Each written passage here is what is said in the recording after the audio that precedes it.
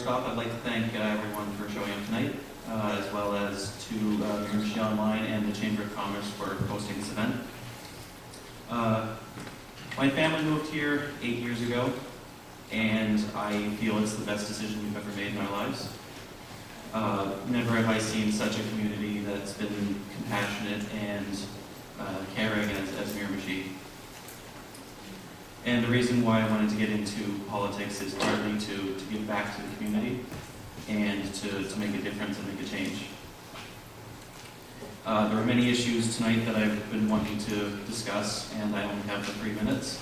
I wanted to talk about getting more youth involved in city politics, building a new homeless shelter, but I've decided to focus on 2 pressing issues that are concerning the city right now.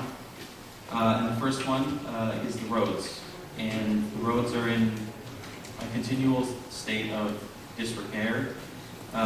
Infrastructure spending in the last few years has exceeded $1 million in general. And I see cul-de-sacs that are sinking into the ground. I'm seeing roads that are neglected for years on end, and potholes filled with dirt and forgotten about. What I haven't seen are the lines on the roads, which when I'm driving, if I wasn't from here, I wouldn't know where I was on the road.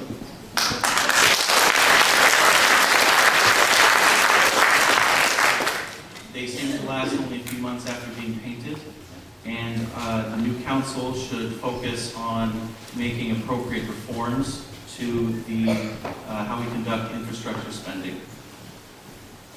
The current state of the roads is a safety hazard in many areas. And that brings me to my second issue that I wish to talk about. For years now, our fire department has been struggling with the duty of protecting people of Miramichi, with only a fraction of what they require to do so. The National Fire Protection Association has standards in place to not only protect the firefighters active on the field, but also to safeguard the people involved in incidents.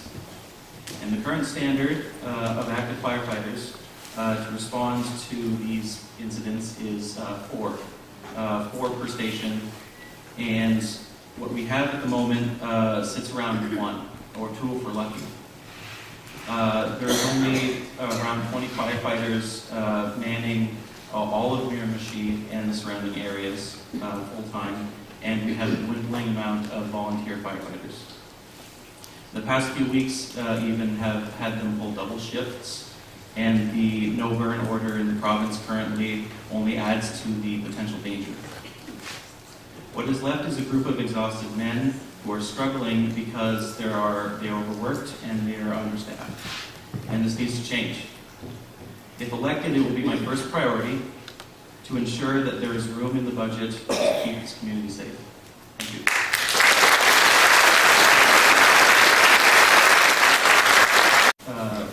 Priority would be to make sure that things in the budget are reallocated to suit needs.